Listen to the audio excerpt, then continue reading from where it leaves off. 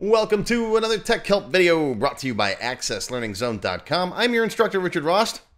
Today we're going to see how to import a specific range of cells from a particular Excel sheet in a particular workbook into your Microsoft Access database. Today's question comes from Jennifer in Marysville, Washington, one of my gold members. Jennifer says, how can I import a specific range of cells from a particular sheet in my Excel workbook into Microsoft Access? That's what I just said. That's what we're going to do. Now, this will be a two-part lesson. First, we're going to do the expert method. It's not quite beginner. Importing data is something I cover in my expert classes because there's some nuance to it. But you don't have to know any programming for the expert version. I kind of put expert between beginner and developer, right? And developer is where we use some VBA. So we're going to do both methods. First, I'm going to show you how to do it without any programming. We'll use the step-by-step wizard, and then we'll do it with VBA with the transfer spreadsheet command. All right, here we go. Now, for you expert users, if you've never imported data into Excel before, go watch this video first. It covers all the basics of importing. Okay, so here I am in my TechHelp free template. This is a free database you can grab off my website if you want to. And we're going to go to External Data, New Data Source, From File. I'm going to pick Excel. All right, this thing comes up. You're going to browse to wherever your folder is that's got the file in it and pick the file. So I'm going to click on Browse. Let's do my student grades. Now you'll see a little preview comes up over here. You can resize this and you can look through the different sheets that you have in here and click on them, but this doesn't really do anything. Okay, you can click and look at stuff, but nothing that you do here in this preview matters. Okay, I'm going to hit open, and then we're going to pick import the source data into a new table. So we're going to basically take that spreadsheet data, put it in where we want it in a table in here. Hit OK. Now here's where you can pick which worksheet you want. You can pick worksheet or named ranges. I do have a named range in here. We'll talk about that in a bit. All right. Show worksheets. I'll pick the English 101, which is the second one. Let me show you a copy of the spreadsheet here. This is it. Real simple, right? I got Math 101 and I got English 101. There's two sheets inside this workbook file. All right. So let's import English 101. I'll hit next. The first row contains the column headings. Yep. Those will become your field names. I know they're not named perfectly because there's spaces in them. We'll deal with that later. Next. Now here's where you can go and you can pick each column. You can set the data type for it. All right. Student, short text is fine. Test 1. It defaults numbers to double. That's okay if you've got 92.6 or whatever in here, or you can change these to long integers if they're just long integers, or whatever else you want to do. Just click on each field, right? I talked about this in the other video. Next. All right. Let Access add a primary key if you want an auto number over here. Yeah, sure. Great. Or you can pick your own. Next. And then what table do you want? I'll call this English 101T just because that's how I like to name things. And then hit finish. If you want to save these steps, you can. So you can do this in the future really quickly. I cover that in the other video as well. And there we go. We have a nice table. There's our data. Okay. Now, that works great if you want to be able to just go through that wizard every time you want to import it. Okay, or you can use a saved import. That's fine. But if you want to do it with a single button, where you click a button and bang, there's your data, that's going to involve a little bit of programming. So let's close this, and I'm going to delete that table. Get out of here. Where's delete? There it is. Goodbye. Now, what do we need to do for the programming part? Well, if you've never done any programming before, go watch this video first. It's my intro to VBA. It takes about 20 minutes to get you up to speed. It'll teach you everything you need to know to get started programming in VBA. It's not hard. And also go watch this video. This is where I introduce you to the do command transfer spreadsheet command, which we're going to use more of today. Again, these are free videos. They're on my website. They're on my YouTube channel. Go watch them. Come on back. All right. So the VBA solution, let's go into our design view. I'm going to close up the ribbon. Get some room here to work. And I'm going to just use this Hello World button. Right click, build event. That's going to bring up the code builder. There you are. And we'll say status importing. Okay. The command is do command.transfer spreadsheet. It's that guy, transfer spreadsheet. Okay, comma. Now, you could pick, there's a whole bunch of different versions here. If you just hit comma, it's going to use the default one, which is good because in the future, right? In future versions of Access, if they add new ones, then it'll just use the current one. Sometimes you do need a specific version. There are some older commands that aren't supported anymore. So if you have to, for example, you got to use Excel 5, great. But if not, just hit comma and it will always use the current one. Make sure there's nothing there. Use the default. Okay. Next is the table name. That is the name of the table in your database where you want to put the data. All right. Let's just say I'm going to call this my Excel import T, because 9 times out of 10, when I import stuff from Excel, I don't put it directly in the table that it's going to. I usually put it in a temporary table. Then I use some action queries to put that data where I want it. So I'll like import from Excel into a temporary table, use an append query, let's say, to put it in my actual wherever it's going.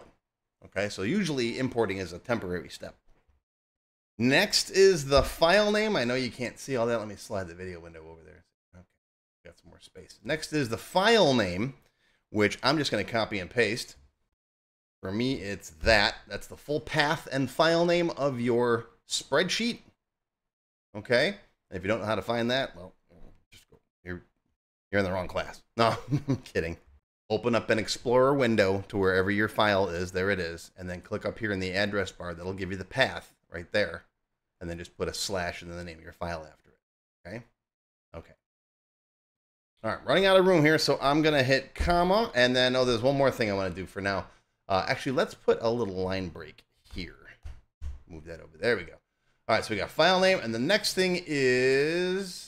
Sorry, I got to keep moving, but the little window is popping over there. Okay, the next thing is has field names. And that basically means, do you want to use these column headers in your spreadsheet as the field names in your field? Yeah, okay, sure. Why not? We'll say true. All right, let's leave it at that for now. Let's save it. Throw in a debug compile once in a while.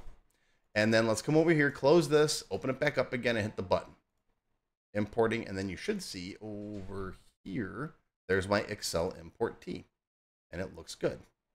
Now, we didn't specify anything about the inside of that file, what we wanted to import. And as you can see, it grabbed the data from the first sheet that it finds. In this case, Math 101. Well, what if I want English 101? Well, that's where that next option comes in. Let's close this. Let's delete the table. Delete. Let's go back to our VBA editor. All right, comma. The next thing here is... range. What's the range? Well, for the range, we can specify an actual range if you want to. For example, let's say I do A1 through E8. Okay, A1 through E8. You know how to do an Excel range, right? Right, that's going to be A1 through E8. Actually, let's do E6. We'll just get through Wharf. All right, A1 through E6. All right, save that. Let's run it now and see what happens. All right, there's my Excel import, and there's, oh, did we get E6? What did we get? E6. Oh, I'm on the wrong sheet. See, I'm still on the English sheet. Let's get here. Okay, we got through Uhura. Good. All right, so that's exactly what I told it to import. Now, let's say I want to get the stuff off the English 101 sheet. Well, referencing different sheets in your command here is very similar to how you reference different sheets in Excel itself. Let's say you want to just import the entire English 101 sheet. Okay, it's going to look like this. English 101 $sign. The $sign says that's the sheet that I want. Okay? And if I run it now, save it, come over here, hit the button. There you go. It imported the entire English 101 sheet. See? You could do the same thing with a range too. Let's delete this again. You can say, I want English 101, A1 through, let's see, who do we want? Again, let's get through Wharf. E6. Right? E6. Oops, not E7, E6. There we go. Save it. And run it. And there we go. We got through Wharf. Okay, so that's how you do a range, and then a different sheet, and then a different range on a sheet. The only thing left is, what about a named range? If you're not familiar with named ranges, you can set up a range in your sheet anywhere and give it a particular name. For example, I have one that I call, where is it? Come here. I have one that I called grades, and it's right there. Why there? I don't know. Well, let's say over here on English 101, let's select Riker through Geordie and just their first two tests. And I'm going to give this a name. Let's call it Riker G. Okay, so now I made a named range right there called Riker G. It's just those cells on just that sheet. So now if I come back over here, again, let's delete that import table. And let's change our code. Now I want to import Riker G. Okay, save it, come over here, hit the button, and it will import just those cells. And look at that. Okay, see, look at that. It made the column headings, because we used that true instead of changing it to false, it made that column heading the name of the fields, which is not desirable in this case. So what I'm going to do is I'm going to go back over here and make this false. So it does not use the first column as the names of the fields. Ready? And there you go. That's F1, F2, F3, but at least that's better than this being Riker and this being 99 and so on. That's what that option's for. All right. So there you go. That's how you do it. If you'd like to learn more, I do have a lot of Excel classes too. I know most of what I do is Access, but I cover named cells and ranges in my Excel Expert Level 1 class. I cover a lot more with importing data from Excel into Access, starting in Access Expert Level 20, continued in 21. And of course, I've got tons and tons of different Access developer lessons on my website. I think I'm up to 45 now, different levels of developer classes. So if you want to learn how to program in VBA for Microsoft Access, this is your place to do it. But that's going to do it for your Tech Help video for today, folks. Hope you learned something. Live long and prosper, my friends. I'll see you next time. A special thank you and shout out to our diamond sponsors. First, we have Juan Soto with Access Experts Software Solutions, manufacturing experts specializing in Access and SQL Server. Juan is a 13-time Microsoft Access MVP. You can check them out at accessexperts.com. Another shout out to Sammy Shama from Shama Consultancy. Sammy is a certified Microsoft Office specialist, and he not only offers Access application development, but he also provides one-on-one tutoring services. So if you need someone to hold your hand and help you with your Access project, Sammy is your guy. Check him out at shamaconsultancy.com. If you enjoyed this video, please give me a thumbs up and post any comments you may have below. I do try to read and answer all of them as soon as I can. Make sure you subscribe to my channel, which is completely free. Click the bell icon and select all to receive notifications when new videos are posted. Want to learn more? Click the Show More link below the video to find additional resources and links. YouTube does a pretty good job of hiding it. It's right down there. See this part of the description here, right? The name, the video's up here. There's a little Show More down there, right down the bottom. It's kind of hard to find. But once you click on that, you'll see a list of other videos, additional information related to the current topic, free lessons, and lots more. And YouTube no longer sends out email notifications when new videos are posted like they used to do. But if you'd like to get an email every time I post a new video, click on the link to join my mailing list. And you can pick how frequently to get emails from me, either as they happen, daily, weekly, or monthly. Now, if you'd like to become a paid member of my channel and receive all kinds of awesome perks, click on the Join button. You'll see a list of all the different membership levels that are available, each with its own special perks, including my extended cut videos, access to my code vault, lots of VBA source code in there, template downloads, and lots more. I'll talk more about these perks at the end of the video. Even if you don't want to commit to becoming a paid member and you'd like to help support my work, please feel free to click on the tip jar link. Your patronage is greatly appreciated and will help keep these free videos coming. I got some puppies to feed. But don't worry, no matter what, these free Tech Help videos are going to keep coming. As long as you keep watching them, I'll keep making more, and they'll always be free.